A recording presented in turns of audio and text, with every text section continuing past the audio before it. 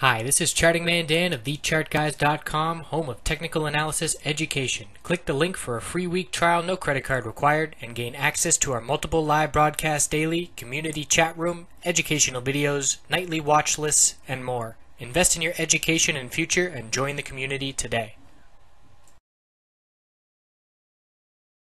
Checking back in on NFLX on the daily and weekly time frame, bulls are on parade. We've got two gap ups in a row.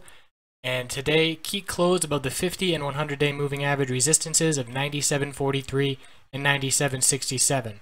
That being said, there was an upper wick with some profit taking from the high of 99.14. We dropped off over $1 from that level.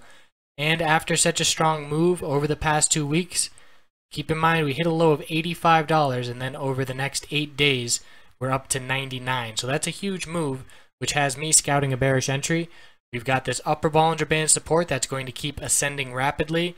So I'm going to wait for that upper Bollinger Band to be lost as support, which would also mean losing the 50 and 100-day moving average, and we'll look to consolidate back to this key support of 93.25. That was a little bit of a triple top and should be a decent support level on a pullback.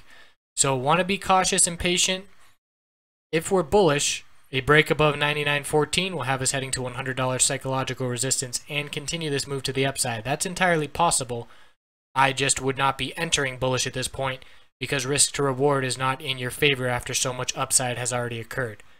So the weekly chart for NFLX, key levels are the 10-week in the middle Bollinger Band, 97.44, 96.28. If by the end of the week we close below 96.28, that will be a rejection from those levels, and we'll be looking back to the low 90s, high 80s to test support. But if we do close above 97.44, that will be a bullish indication. And next resistance on the weekly chart after the $100 psychological level is the 50-week at 104.33.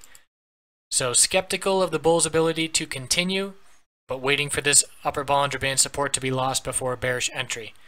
We'll see what NFLX bulls bring tomorrow. I appreciate you watching. Have a great night. Thanks for watching. The Chart Guys community has compiled trader tips from dozens of traders over the last year and put together a free ebook you can access by clicking the button and entering your email. Have a wonderful night.